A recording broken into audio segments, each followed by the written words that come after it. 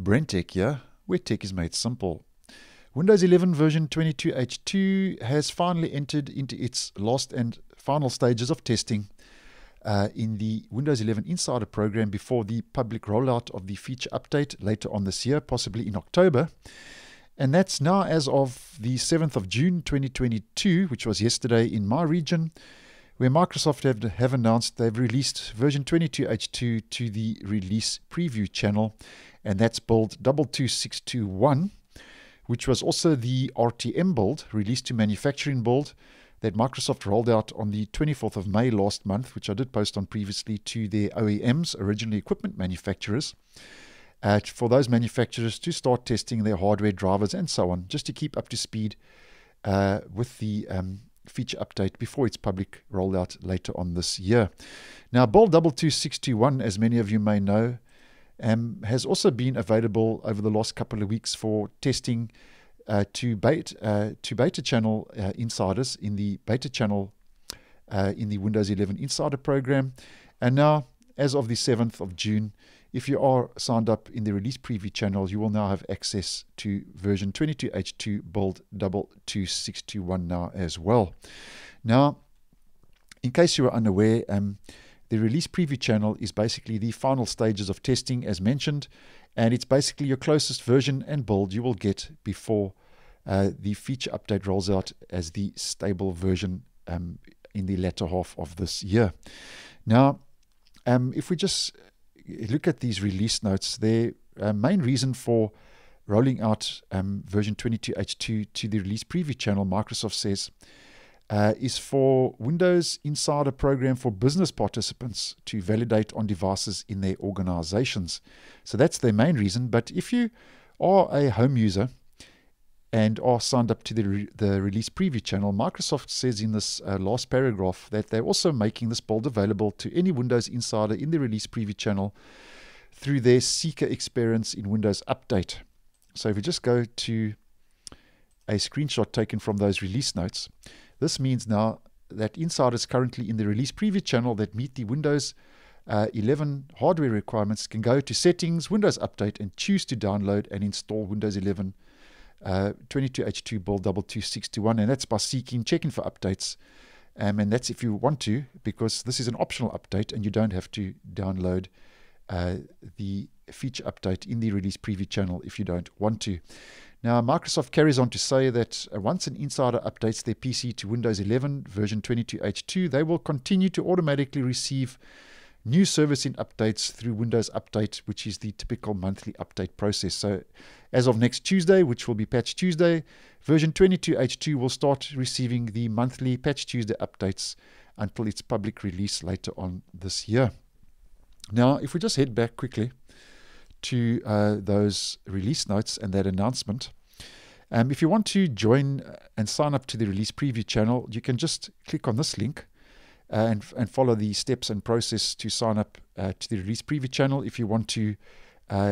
test version 22H2 before its public rollout.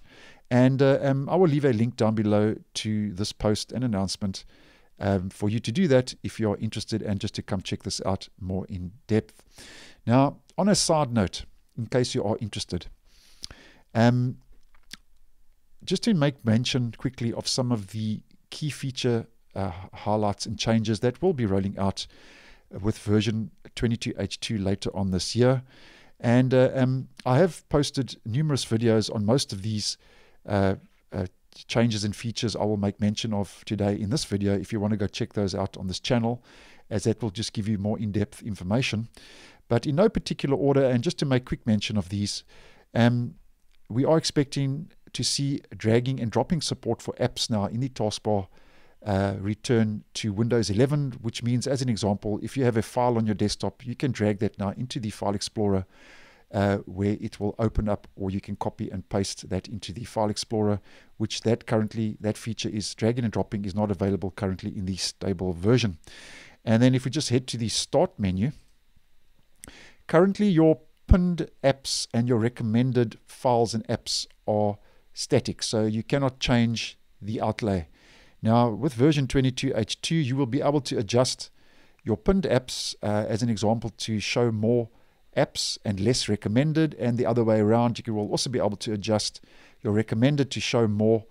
and less, and then have less pinned apps regarding what personal preference you would like in the start menu. And that will be rolling out with version 22H2, where you will be able to adjust how many pinned apps and recommended files you will be able to show in the start menu, which I think is a move in the right direction and will be a nice change to the start menu. And also, we get in folder support in the start menu, as mentioned previously. And as an example, that means if you drag and drop one app on top of another app, that will create a folder, and then you can categorize your apps into different categories and sections in the start menu using those folders, which will now be supported in version 22H2. And then just to mention some others quickly, Bluetooth, you will be able to see your devices from your quick access in the system tray, where currently you can just turn your Bluetooth on and off. Now with version 22H2, you will have a little toggle where you will be able to see which devices are connected without having to go to your settings menu and then go to the Bluetooth section. So that also will be a nice improvement. And then in the File Explorer, your folders will have previews. So currently you cannot see any previews what's in any folder like you can on Windows 10, and that'll be changing in version 22H2, where you will be getting folder preview support in the operating system. And also, just while we are in the File Explorer, it's going to be getting OneDrive support. So the File Explorer will be getting, as an example, a little icon here in the top right for OneDrive, which will let you see your OneDrive storage straight from your File Explorer, and you'll be able to access your OneDrive straight from your File Explorer, which if you do use OneDrive, I think will be a nice handy feature. And then the Mica effect will be becoming more available to toolbars and different apps in version 22H2, which means that will be mean that certain aspects of the shell, the actual Windows, will be able to pick up aspects of the desktop background and show those in toolbars and title bars, as an example. And then we also get in a redesigned task manager, as mentioned previously, which, just to mention some of those key highlights for the task manager, would be dark mode support. Your system accent colors will be picked up in the task manager as well, and you will also be getting a new efficiency mode,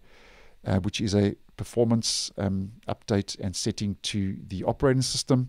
And then last but not least, there's also going to be system-wide live captions support, and that means that you will be able to see live captions from any audio source, including your microphone, with the rollout of version 22H2. So that's it, version 22H2 now available in the release preview channel, and that was just some of the key highlights, as mentioned, that we can expect to see roll out with version 22H2 later on this year, possibly in October. So thanks for watching, and I will see you in the next one.